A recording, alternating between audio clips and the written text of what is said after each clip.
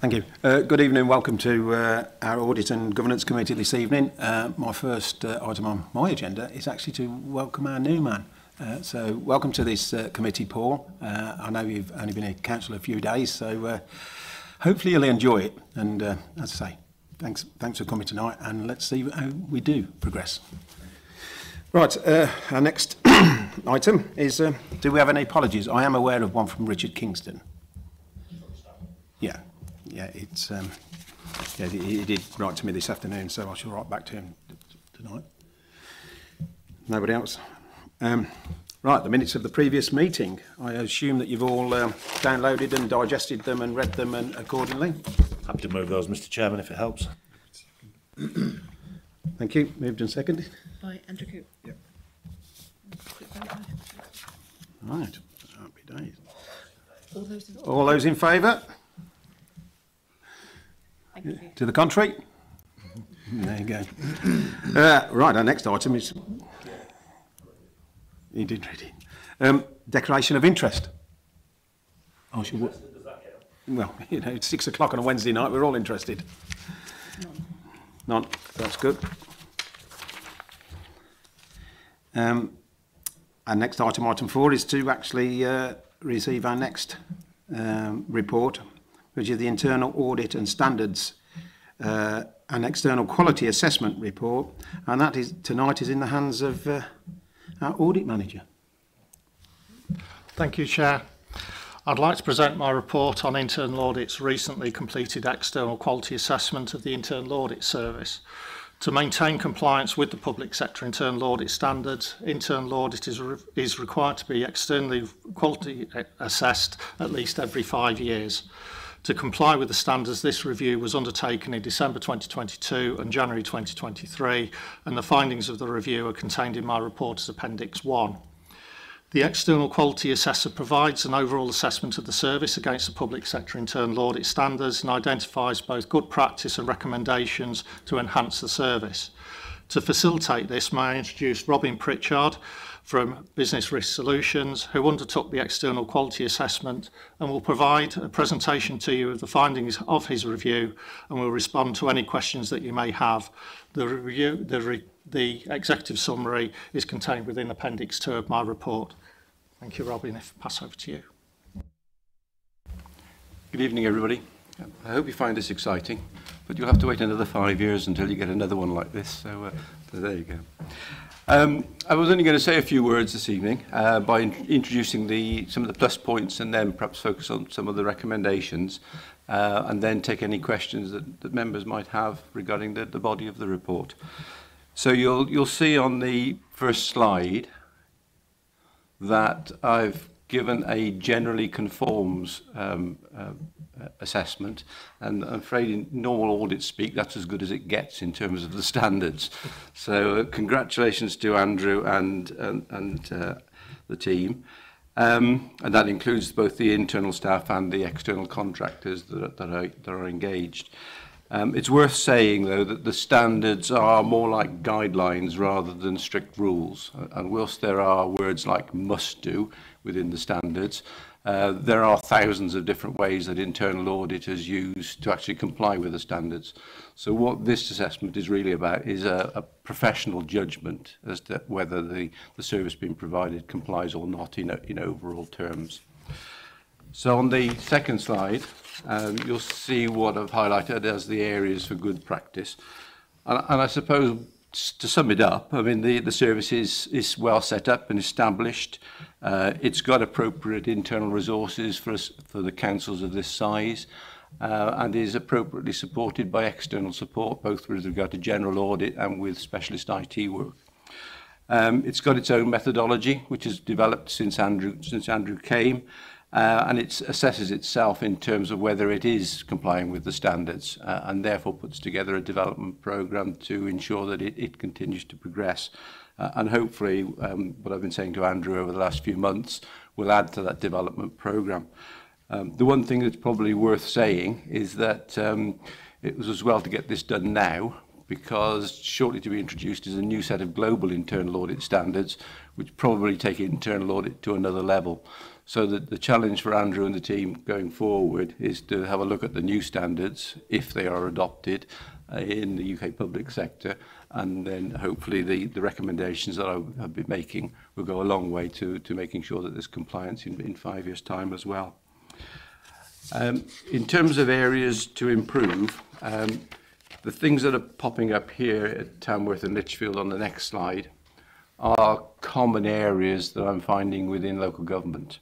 So the thrust throughout most of the report reflects the use of internal audit of a risk-based methodology. And it's clearly best if the terminology and understanding used by internal audit matches and mirrors the risk appetite of the council and the clients, and therefore the terminology that Andrew uses within his audit reports matches probably the risk impact definitions within the council's risk management process. I think it's fairly true to say that there's a different level of maturity in terms of risk management at the two organisations that Andrew works with, and therefore at the moment there is certainly progress that can be made by the team in terms of relating the difference between inherent risk before controls and the residual risk that's being analysed by management, and then Andrew using that in terms of putting together the annual plan in order that he focuses upon what is regarded as the most significant risks to the councils. There is a recommendation in the report that talks about recognition of management's objectives, and one of the must-dos within the standards is that at the start of the auditor recognises what management are trying to achieve and therefore assesses and discusses with management what are the significant risks that those objectives can be achieved. And I think that's a particular focus for the team going forward. The only other comment was to have a look at the narrative that's used within the annual report, because I think the way that Andrew does put his audit plan together takes account of what work has been done in previous years as well as the work that's been done in the current year, and therefore you can take as an audit committee continuous assurance rather than just have assurance based upon the work during the last year. And then the final comment on the last bullet point there reflects trying to make sure that the annual report supports the annual governance statement made by the councils in terms of reflecting on the significant risks that each council faces and the other sources of assurance that are available to Andrew in terms of making his Head of Internal Audit's annual opinion. In terms of the overall outcome on the final slide, which you'll see as a diagram, that really reflects the narrative on the first slide, which showed that Tamworth and Lichfield's performance overall is pretty much exactly on the average scores for the local government clients that I've reviewed during the last 12 months. And there are 35 of those that I've done. So I think for a team of two, it is a good performance, and you should regard it as such, even if we recognise that there is still more to do, particularly in terms of these new global internal audit standards that are coming in. And therefore the detailed report really just gives Andrew a pointer as to where those scores have dipped in that top category. Perhaps that's enough from me, and happy to take any questions that members have got. Firstly, I'd like to thank you for that synopsis. It's really good. We have spoke, Andrew and I, about this report. And now questions. Yeah, I'd just like to say thank you, Andrew. Your work over the 2 years is clearly evident in this report that it's shown a betterment. I've been fairly quick in this committee to push and prod along the way, and quite rightly so, as in my capacity as a committee member of audit and governance, but credit where credit's due. You know, you've done a sterling job over 2 years.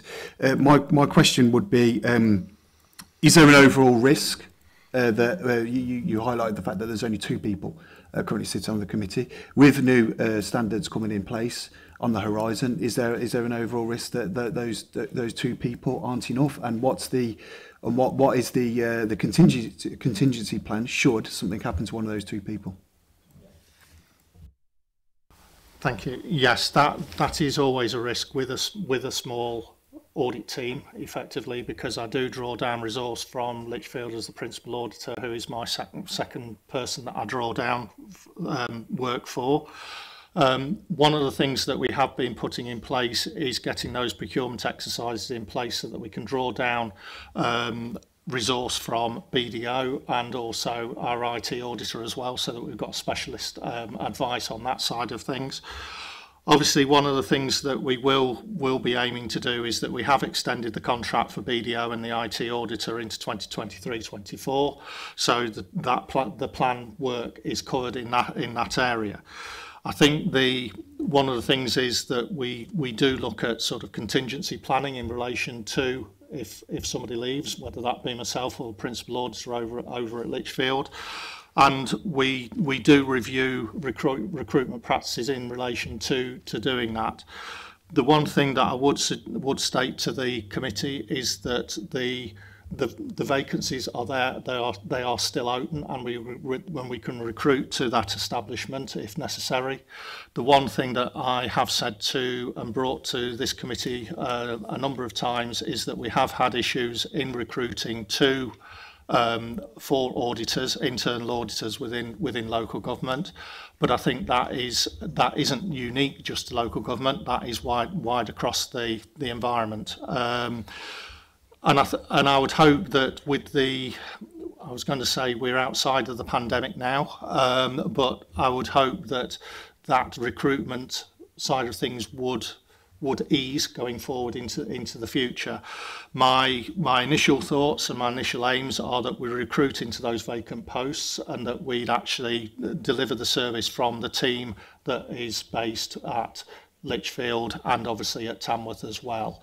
But again, that is we need to look at that going forward into the future, because again, procuring the BDO services also allows us to draw down further work from them as necessary. So if there are any issues that we come across during the year that we need extra days, we have got the facility to draw those down during the year as well. Thank you, Andrew. Yeah, it is common. I've done some reading myself. That, auditors across the land are a very scarce animal. It's not seen to be so sexy to move from accountancy into audit at the moment, and there's lots of resource problems and monetary. So yes, you're right to call on the external resource as and when we need it. Right, any more questions? Can I just support what Andrew's saying, that there is a problem in the sector recruiting senior auditors, and the trend at the moment seems to be to recruit bright young things, if I can use that terminology, from as graduates, and then train them yourself and teach them the way you want to do things around here. So that might be something you want to consider within recruitment. Councillor Cook. Thank you very much, Mr. Chairman. This report is in answer to the question, who audits the auditors? Yeah, just a couple of comments from me, not really questions. Obviously, just about what has been said, my roles and functions in my daytime employment have been due an audit for 3 years, and late last year I was asked to do a self-assessment because they just couldn't find anybody to do it. Apparently I'm awesome. Oh no. But yeah, it's absolutely cross sectors. I mean, I'm in the logistics sector and we can't get auditors for our, SLAs and SOPs, etc., etc. It's just impossible. Obviously, noting in the report, we averaged 81%, the national average was 82%. It'd be very easy to make something out of that, but given the resources we've got and the size of the council, it's actually, you look into what other councils are achieving, it is a skewed stat, because there's a lot of people down in the 70s versus very few in the high 80s, and it skews the stats slightly. So actually, congratulations to the team, on their performance. It's great to see on the RAG structure there's no reds. So, there is some ambers, and under any audit, you're going to pick things up, and it is about learning from that. Councillor Cooper, who works in the sector in a way, always saying you've got to find something, and you've got to always be improving. Yeah, so, comment from me is I think it's a good read. It's a very dull read, but it's a good read. It does show the council is performing and performing well. And what I mainly took from the report is there's good news and there's bad news. The good news is Tamworth's performing well. The bad news is Lichfield's performing well. And I look forward to my phone call from Councillor Pullen in Lichfield later this evening. Thank you. Thank you, Councillor. Yes, I'd like to, just reiterate on behalf of this committee what a fantastic job you've done in 2 years, Andrew. We have pulled it up from, 70-ish to 80-ish in a year, and we know where we're aiming for next year. So well done, congratulations, fantastic piece of work, and keep up the good work. Yeah. Thank you, Chair. All I would just like to sort of reiterate as well is that obviously there is the action plan in relation to that as Appendix 3 of the report, and obviously the one thing that I've agreed with the Chair is to bring that forward on a quarterly basis to this committee so that you can see the progress of the action plan going forward and that we're meeting that. The action plan has also been agreed with senior management as well, so they're in full in accord with that as well. So my estimate is that obviously we want to move forward and improve and get towards that 90% side of things, and I think the action plan puts us on that road. Obviously there's the new standards coming through, etc., which obviously I'll need to keep an eye and abreast of in relation to that. But again, it's that continual improvement, and I think that's what I want to take forward for the whole of the internal audit service. You're right, Andrew. We have focused on, breaking into small, digestible parts and keep moving gradually. But it is a good piece of work, and we're doing really well. So, yes, it is, and we will, have a few blips along the way, I'm sure, but we will certainly keep focused on this. Audit is important. Just to follow up on the remarks you made, I mean, you may be interested to know that the poorest performer is performing at about 68%, and that's a one-man band. And there are obvious reasons why that person is struggling.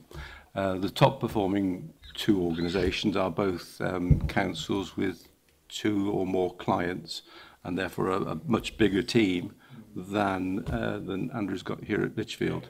And certainly one does pay a bit more because they are competing with London prices. But that's the nature of the game, I suppose. In terms of what Andrew's achieved here, he's on par with all of the other Staffordshire performers, and some of those are some quite big teams. So it's a good effort.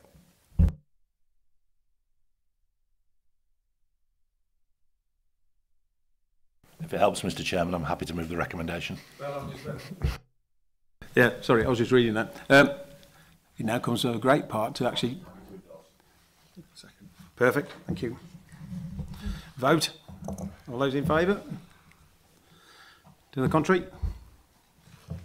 Unanimous. It's moved. I'm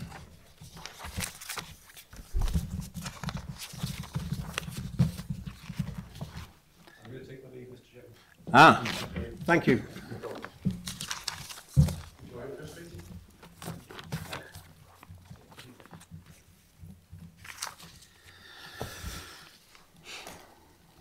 Right, our next item is the update from the external auditors.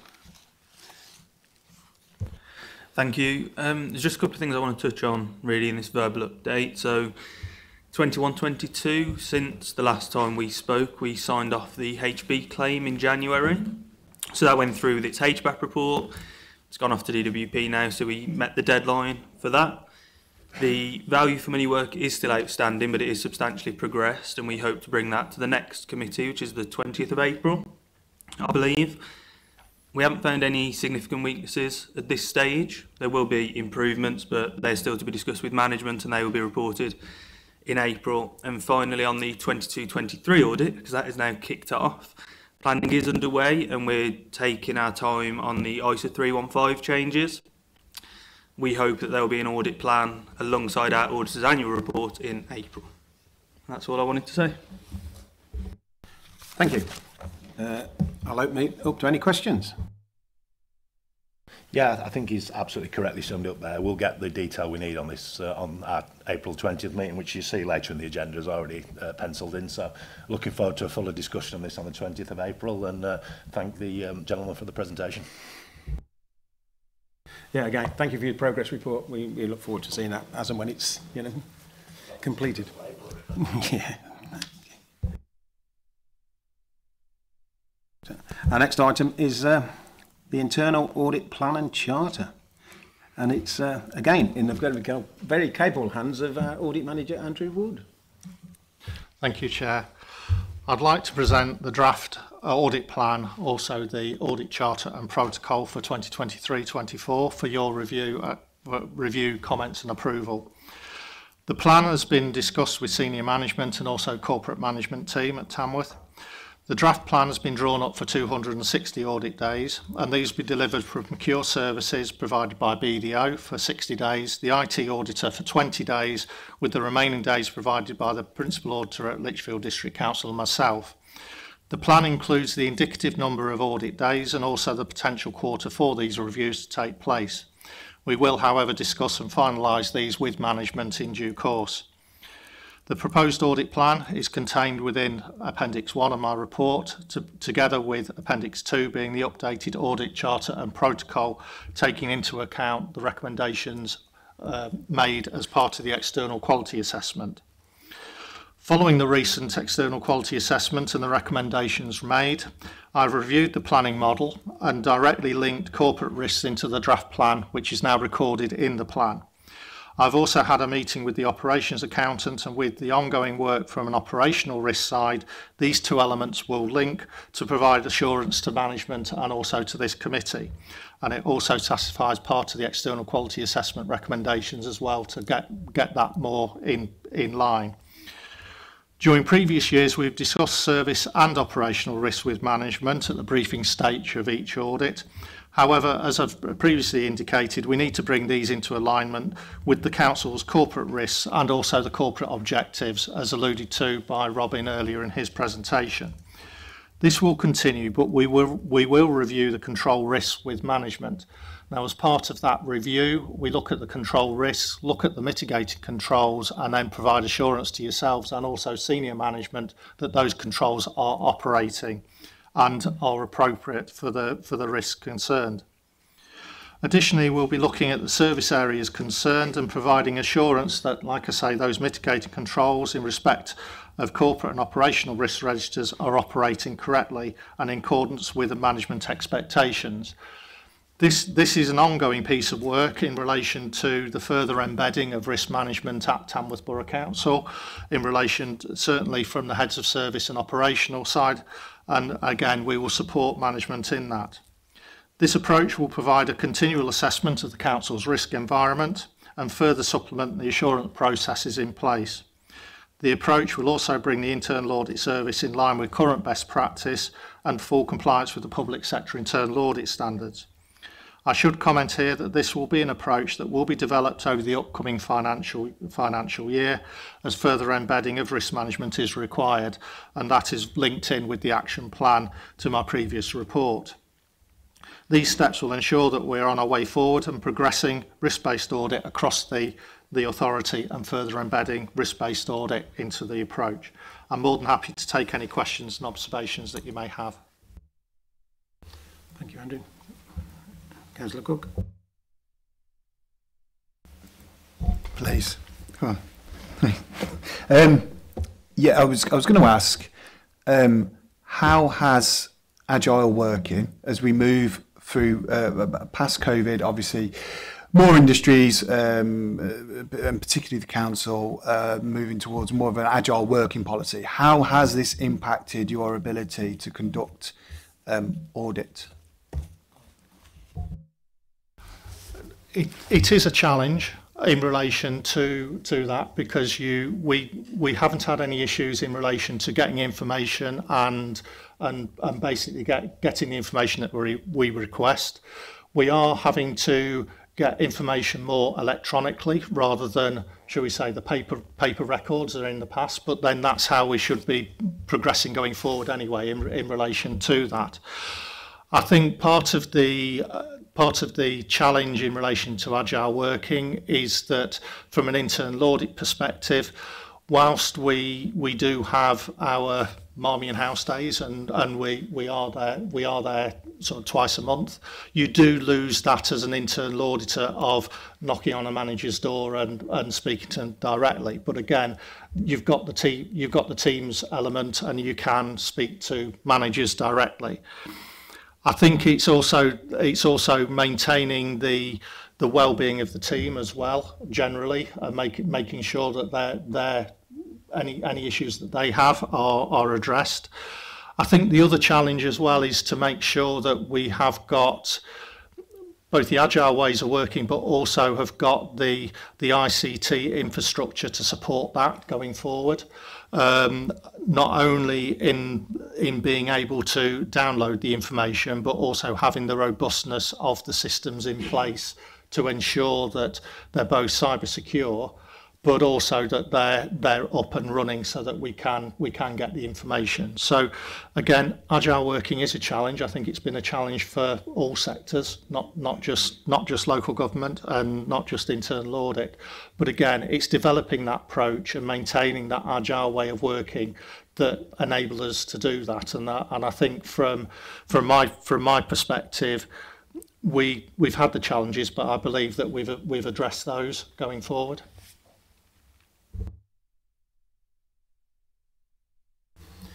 Thank you, Andrew. Any more questions? Yeah, it's a good point about that flexible working, as we spoke briefly downstairs. You know, it's not just you know, the tasks and making sure that it's the experience development that I see in teams now, where you know you can't just listen to somebody's conversation and I've done that form before, or you know, so we do just it's a work in progress, and we'll see how we all develop going forward as or we may. So our recommendation for that one is to endorse this proposal of this internal audit. Happy to move the endorsement. Okay.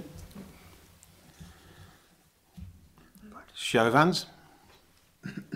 to the contrary. There you go.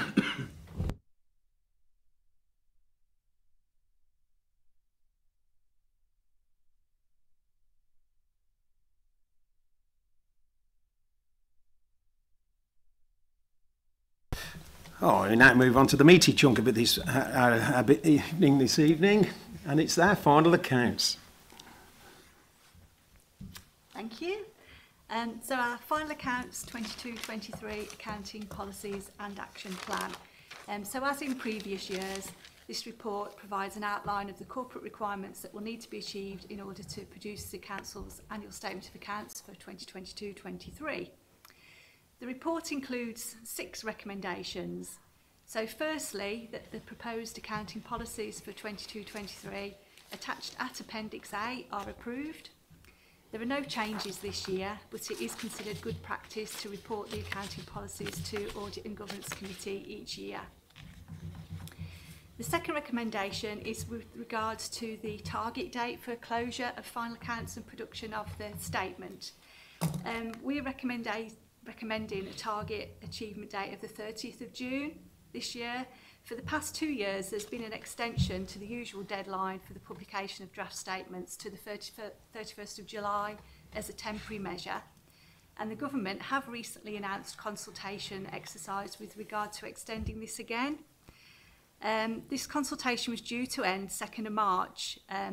We've not yet received any results from that, so at the moment we still don't know what the outcome of that is. We're continuing to aim to complete a first draft of the Statement of Accounts by the 31st of May this year. However, given the significant resourcing issues experienced by external auditors over the past few years, we're going to aim to get our draft accounts to the external auditors by the 30th of June. As the audit was unlikely to commence until July or August at the earliest, and Will has this evening confirmed the July start date. The key issues affecting the achievement of the deadlines are detailed in Appendix B to the report. The third recommendation is that staffing resources are committed to the provision of appropriate information and support in order to meet the published timescales, and that committee receive progress updates if required. And Appendix C highlights the main information required from other service departments that will need to be supplied in order to meet the deadline. Fourth recommendation is that CMT receive a fortnightly update until completion of the audit. Key milestones and dates will be regularly reviewed by the finance team, with any material issues or variances reported to CMT with proposed remedial actions. The fifth recommendation is that the statement is presented to this committee before the end of September 22-23. Between completion of the statement in June and the conclusion of the on-site audit in September, a substantial amount of work will be required liaising with the external auditors to ensure an unqualified audit report. The final and sixth recommendation is that committee note the appointment of Assets Audit Services as the Council's external auditor from the 1st of April 2022-23. It is brought to members' attention that the audit of the 22-23 accounts will be the last ones carried out by Grant Thornton. The committee at its meeting on the 28th of October 2021 received a report to advise members of the legislative requirement to appoint external auditors for the accounting periods from 23-24 for 5 years to 27-28. And the option was agreed that the authority opt into the appointing person arrangements made by the Public Sector Audit Appointments, or PSAA, for the appointment of external auditors. We've recently been notified that following the tender process to procure the audit services, PSAA have appointed Assets Audit Services Limited as the Council's external auditor for 5 years from 23-24, with the appointment commencing on the 1st of April 23. Happy to take any questions.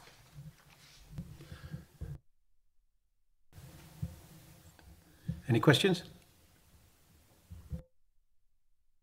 Not so much a question, but a comment. I wouldn't dare sit here and try and tell a professional local government accountant how to construct the statement of accounts, because fundamentally it's a skill set I don't have.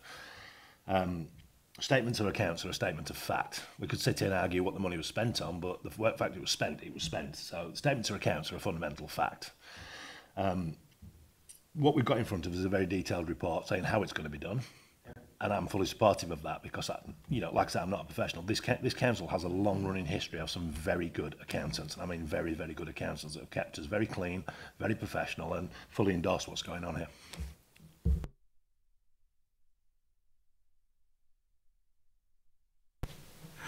Right, if we have no more questions, I'd like to move that. The recommendations, all 6 of them, which you've just heard, eloquently read. Do we have a mover? Second. Seconder? And a vote? To the contrary? Yep. Happy days. Well done. Well, there we go. Our next item is actually the Audit and Governance Committee timetable.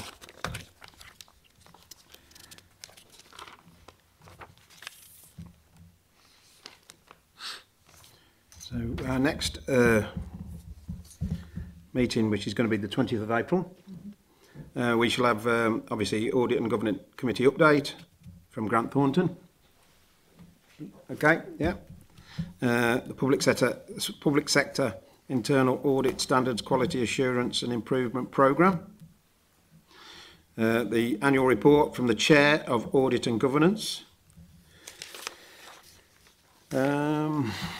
Review of the financial guidelines, review of the constitution and scheme of delegation of officers, and a review of the Treasury Management Strategy Statement, minimum revenue provision policy statement, and annual investment statement, and the Treasury Management Statement, and the statement of the annual investment strategy mid-year and review report. And obviously, you know, it is the auditor's annual report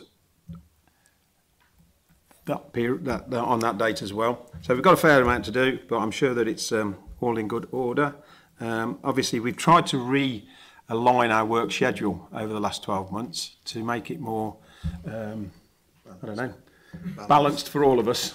So, you know, I'm coming up to, you know, the first year on this committee. I'd like to thank all those that have helped and supported me over this period. So I look forward to our next meeting in April. Yeah. I'd like to close the meeting.